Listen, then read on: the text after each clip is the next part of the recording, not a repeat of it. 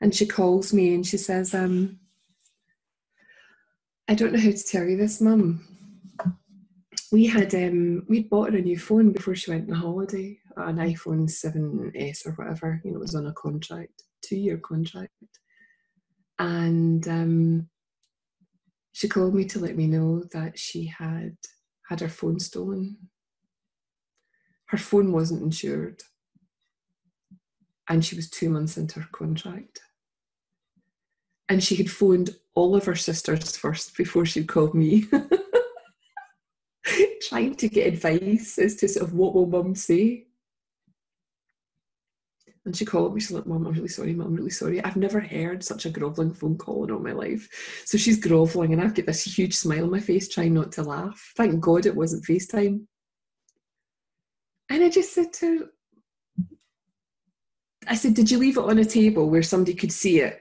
Were you drunk? She says, no, Mum. She's, a guy bumped into me. He must have taken my phone then. I said, well, look, that's my fault, because I should have make sure that it was insured. I said, look, we'll just buy out of that contract. I said, you know, we've got the money just now, we can do that, and we'll get insurance this time. And she's like, Mum, are you okay?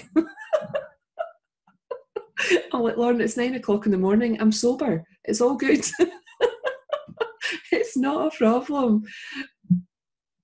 And she said to me later on that day, which just filled my heart and filled my eyes, she said, Mum, you not creating a drama out of that made me see how often I do. And how I can't argue with what is, because it is what it is. I have never taught my kids about this understanding formally, yet they blow me away with what they've seen through just embodying this understanding from me and from their father. That's where the magic lies. The magic lies in living this understanding. You just get to see so much about life, about yourself, about other people.